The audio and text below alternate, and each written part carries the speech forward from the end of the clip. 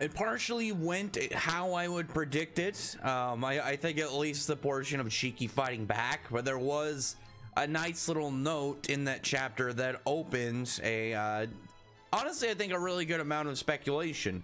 But on top of that, my belief on Ziggy's situation looks like it's hinted in this chapter as well. So there's definitely going to be a lot, I think, of just general lore up and coming. I don't think it's just going to be as centered on Emperor Nero or on Ziggy. I think there's just going to be a lot of general just world building, in I think actually just like story construction, because in this chapter we got some guy named Shura dropped, and I think that there's a lot of I think there's a lot really to work out of that. It's not just, oh, a character that's going to show up in the future. The context of it has a lot of value. But anyway, like, we start in the chapter, you have Mora. He's glued a bunch of the people to the trees, like a bunch of the members of the Eden Zero crew, and I figured that there wasn't much they could do other than, like, Shiki has one arm available, so I knew that he's able to use his ether gear somewhat, and everybody else looks like they're kind of like bound. You still have Pino for the most part pretty good. I mean, she can't really do much. I mean, obviously she has her EMP, but I'm like, that's not going to help anybody in this situation. We do have Rebecca like being quick and just making some very risky decisions. There's throwing Happy Pot as the guns. He can fire, but there's no way to aim, so he's pretty much just shooting randomly in the direction that that he started off on. But he ends up getting glued to the tree as well. And like I said, like, this guy, I was worried about him being fodder, but I liked he's actually seems pretty tough. He wasn't fighting in like a full scenario, because like Shiki obviously started this out kind of bound up. He didn't go into his Demon King form. That's a big thing. Obviously, if he's got something up his sleeve he can access, then it's not like he just started up as outright superior to Shiki. He can seemingly best normal Shiki, but partially from that it's because the fact that he doesn't have a tangible body with his ether gear. It looks like he can like have an elemental body with like his glue power, so that's definitely useful. Like when you have a character like Shiki, for the most part, who doesn't have hacks yet, like he's got high mobility, he's got like his general gravity abilities. He can do with it, like it really just depends on how would he go about it. Like if he could trap him inside like essentially an anti-gravity bubble and then just kind of like drift him up into the air where he can't use his glue, and he can kind of like ring him out like that style, but like right now he doesn't have otherwise a way to put him down. It's within Shiki's arsenal, but I don't think he's really done anything like that yet. I mean, he can obviously just take the dude up, fly him up there, and just like leave him out in the middle of the sky or something. There's definitely stuff he can do, but I'm wondering, like, is this even going to be the fight for him? Is somebody else going to fight this guy? Because I feel like this is definitely, you know, somebody else on the crew should kind of deal with this dude. He can have it, I think, a really good matchup for like Jin. Jin could, you know, go up against this guy, do some cool win shit. Because when it comes to Shiki, like Shiki doesn't have much for dealing with a character like this at the moment. So I don't know if this will be his match. Like the guy with the robot arm orc is probably like closer to him, or that'll be like Wise or something. But sometimes you just get characters having power advantages over the other, so it might just be a bad match for Shiki at the moment entirely. That's because, like, even if he's got his gravity, unless he does something like I said, like try and like anti-gravity Mora up in the air somewhere where he can't reach him, or he can't really, you know, use his glue or anything, then there's no way for him to currently beat him. Well, like, he just picks up the tree. I talked about that in the last review. That was one of my beliefs that I feel like he had to do. And again, it's one of those things that's like, you can kind of predict it if you know how Shiki's powers work, and you know that he obviously could still use his abilities because his arms weren't fully constricted. But at the same time, it was just cool to see. Like, I really liked seeing him just rip the tree up out of the ground and start using the tree that's attached to him as a weapon. I thought that was pretty cool, just in general. And then Mora's abilities, again, it reminds me of Nibaru from Fairy Tail, the clinging dragon slayer. Similar abilities, I guess, in the way that it's like sticky, but theirs is completely different in the way that they go about it. Obviously, though, like, this guy's not gonna stack up to Nibiru, but like, it's still really cool. Like, I like that thing about Eden Zero and Fairy Tail running at the same time. Is Hiramashima can have an idea for something and it can take it in two completely different directions. Like when we got Scully on the same week as the Skull Fairy for Skull Fairy just in general, as well as like that parasite that took over Elsie's body. I think it's just cool that you can kind of take an idea like that and then put it in two completely different directions. Because you can look at Nibiru and Mora and like, okay, you can see slight similarities in the concept for probably working out their characters, but their personalities, the like actual designs and everything else about them is very different, and I like that. I think that's really cool.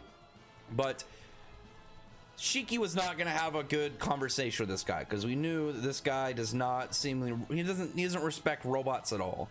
Like, he doesn't see that they have any feelings. He just sees them as, you know, mechanical beings that, who really cares? And that's not gonna fly with Shiki. We know obviously about Shiki, like him being raised by robots. He believes that robots have hearts. We've seen that robots can have the same grasp on emotions that humans can have.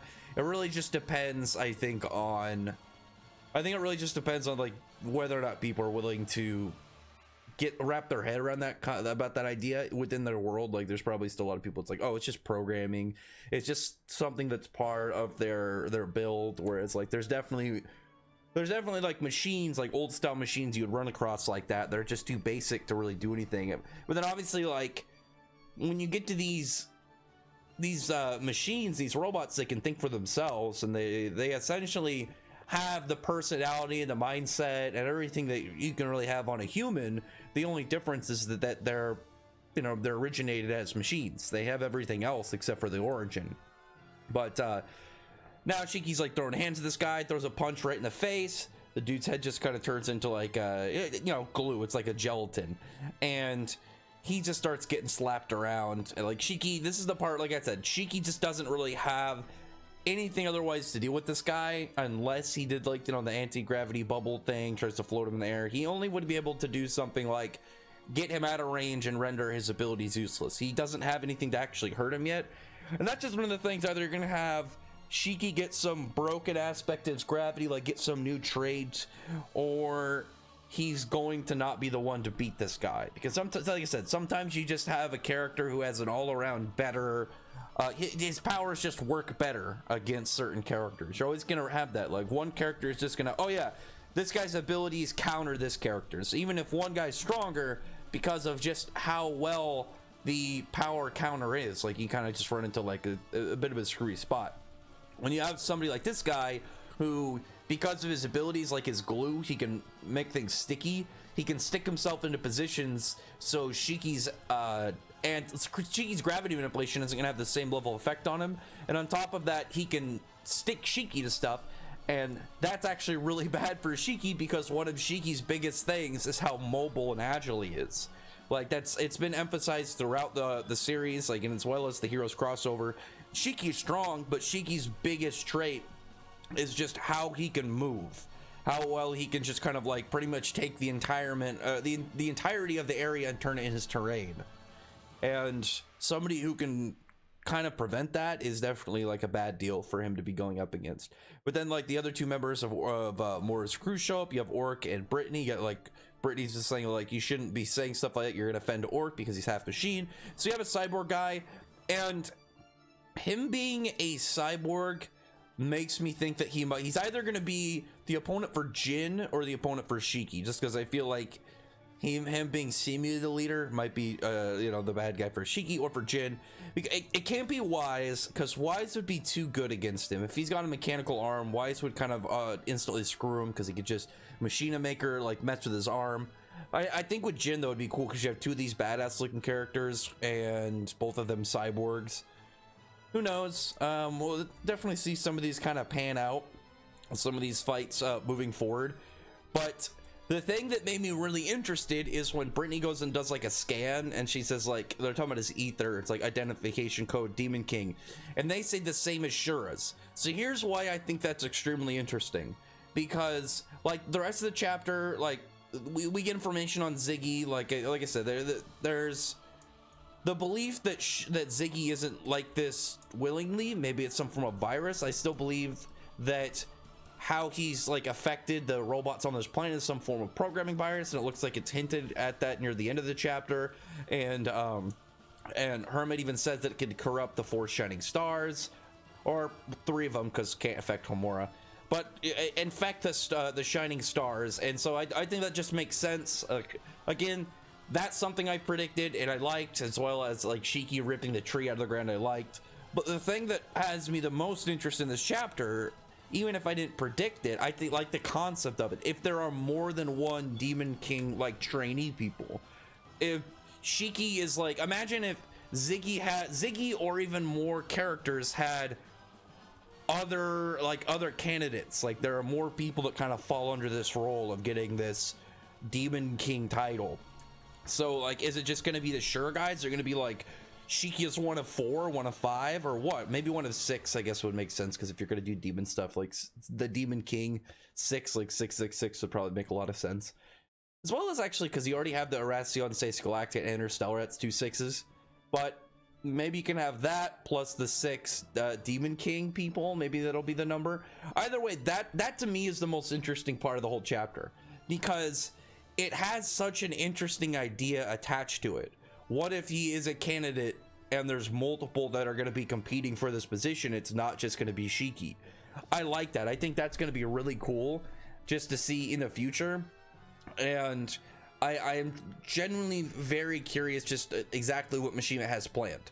I think that we could get a lot of just generally really good build from even seeing one of these guys, because if there are more than just the 2, then I feel like each of them having kind of like this rival spot for Shiki would be really cool, because then it's not even just rival characters, it's rival crews and rival ships. And I think that would be a lot of fun seeing them just absolutely like explore the cosmos. And you could have the Interstellar, who are like this this police force, this military unit of style of like these high powerful 6 characters. And then you have the Galactica, who are each their own bosses, each kind of like renowned and all have their own standings. And then you could have like the 6 Demon King candidates, and they're like all competing, and you'd have like Shiki's rivals and whatnot, and other characters, because then you could have like a very solid set of characters to work around.